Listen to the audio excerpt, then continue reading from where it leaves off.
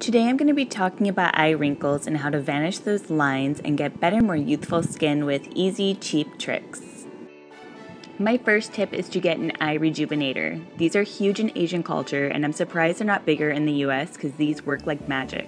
I worked with Lifetrons on this part of the video. This also helps stimulate collagen.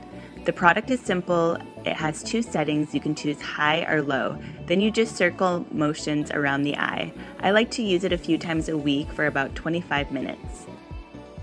Basically, these rejuvenators heat up with radio frequency, ion, and heat therapy. These are scientifically proven technology to increase oxygen and blood circulation and to improve dark circles and wrinkles. The opposite side is an eye massager, which I like to use last. After a month of using the Eye Rejuvenator, you can now see the before and after effects.